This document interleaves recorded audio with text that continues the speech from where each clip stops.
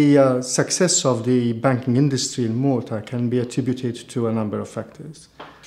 I would probably go back first 20 years when a suite of financial services laws and regulations were promulgated, together with a well-thought-out fiscal legislation which provided the infrastructure as well as the incentive for the industry to flourish.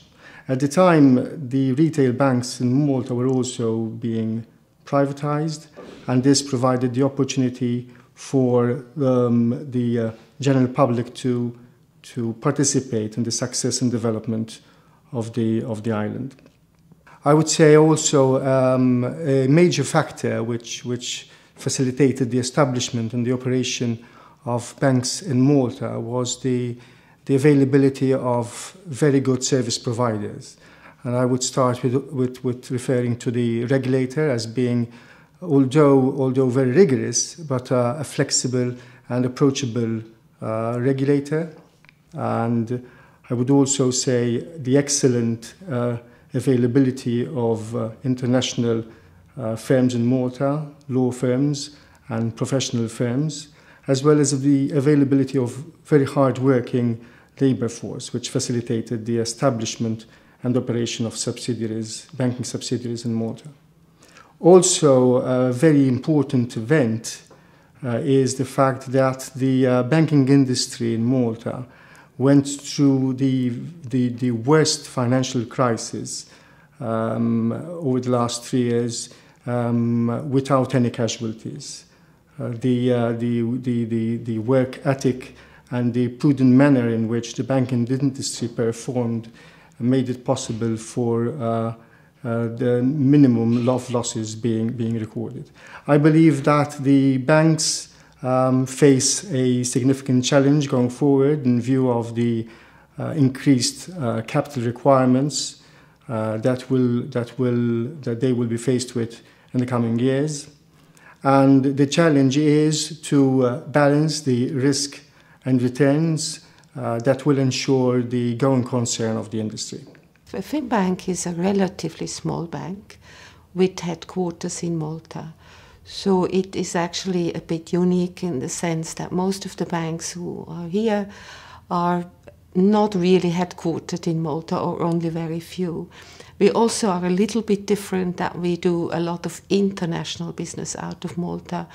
I was obviously not involved when the founders decided to come to Malta, but I guess the reasons were threefold.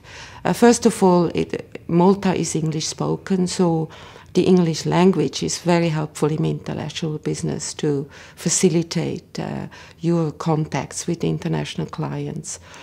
The tax system is favorable. It still is, and it was probably more when we first came. And I think also the staff is extremely highly educated and very committed to the business. We also find the situation of Malta very interesting for trade. It is the bridge between Africa and Europe, and it has quite a large port. So trade has always been an important activity for the country. I think the financial sector, inclusive banking, has been growing the fastest in Malta for many years now. And I find it very good because tourism, of course, is the biggest income stream given the nice weather and everything. But you need a second leg. And the financial sector has become very much the second leg for the economy. And I think that the government has done a lot to really focus efforts on the financial sector, and we have benefited. I have been here now for 10 years, and I must say I've really enjoyed living here and growing the bank. The founders were absolutely right with the decision. I think it was a perfect location for a bank for trade finance. Good staff, good quality, nice environments, good regulations. So we really believe we have made a good choice to be in Malta. FCM Bank opened in Malta in June of this year, 2012. The project was initiated about a year before, when we started the preparations for the setting up and launching of FCM Bank. Our operations focus primarily today on the saving and investment areas, but it's our intention to move into the lending sector of the business as well in the coming year. We are owned by a company called Fortalus Capital Management, which is a UK fund.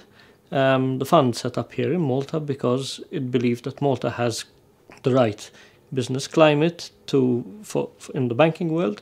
Malta has been very successful in maintaining its a sound financial system, and the investors felt that Malta was the right place for them to do that. Obviously, this is also helped by the favourable tax and regulatory framework existing in the island.